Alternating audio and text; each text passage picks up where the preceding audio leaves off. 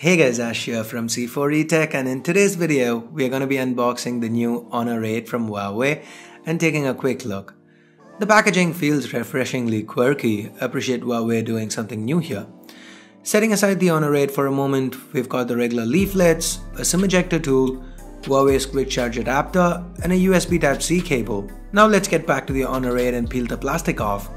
This phone feels quite light in hand. The overall looks do seem a little derivative, but the 7.5mm thickness and 153g weight feels nice. We've got a glass back here, Gorilla Glass 3 to be precise, and here's where you find the Honor logo, a fingerprint scanner, the dual 12MP rear cameras, a laser assist for autofocus, and a dual-tone dual LED flash. To the front, on top, we have an 8MP front-facing camera, sensors, and a earpiece that has the notification LED built into it. This is followed by a 5.2-inch Full HD IPS LCD display, and the Honor branding can be found at the bottom. The pixel density is 424 pixels per inch, and this display looks quite good. We have an IR blaster and the secondary noise cancelling microphone up top. The volume rockers and the power key can be found to the right.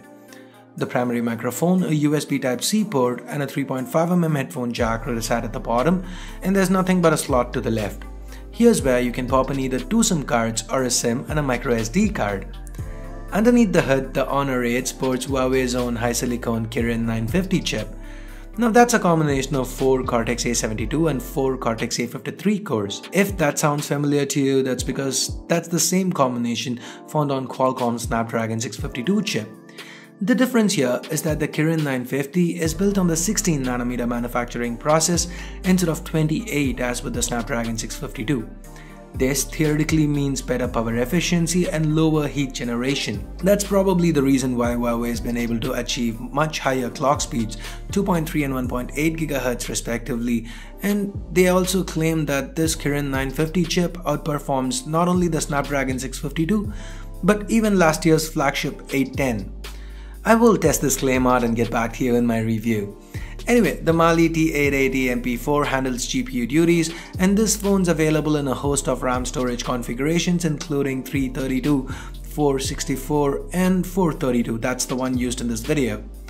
All this is powered by a 3000 mAh non-user replaceable battery, and it's also worth mentioning that the Honor 8 has support for both NFC and USB OTG. Now this phone runs on Android 6 Marshmallow with Huawei's Emotion UI 4.1 on top. Given that I've imported this from China, there's no Google Play services. I quickly sideloaded it and set my apps up. Out of the box, I noticed ROG power saving enabled. This is a nifty little feature that reduces the resolution to 720p. So maybe if you run into something that's too powerful for this chip, you can reduce the resolution. I really hope more manufacturers include this feature. After all, we've been using it on computers for ages now. Anyway, Emotion UI feels fluid at 1080p. It's got quite a few customization options, themes, the status bar, a one-handed mode, some gimmicky shortcut functionality. The fingerprint scanner to the back works great. It's also a pressable button. Pressing and holding it launches the flashlight. You can also swipe from top to bottom to pull down the notification bar, or swipe from side to side to move through the images in the gallery. As you see here, with some images we can adjust focus and aperture information after the shot. And that is thanks in large to the dual camera setup we have to the back. 12MP sensors, an aperture of f2.2 and a laser assist for autofocus. The camera UI seems fluid. There are tons of options, well labeled, and most of them quite self-explanatory. The camera's manual video doesn't let you change anything once you start recording, but you can however shoot 1080p 60fps video. The Honor 8 is one of the very few phones to provide this option via the default camera app. Anyway, here are a few quick camera samples I shot around the office.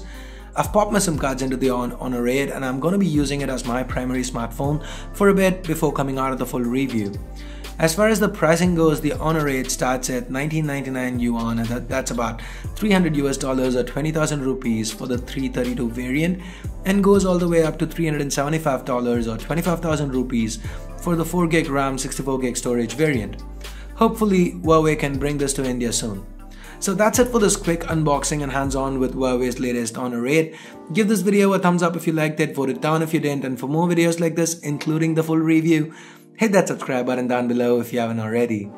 Thanks a lot for watching. Till next time, this is Ash here from C4E Tech signing off.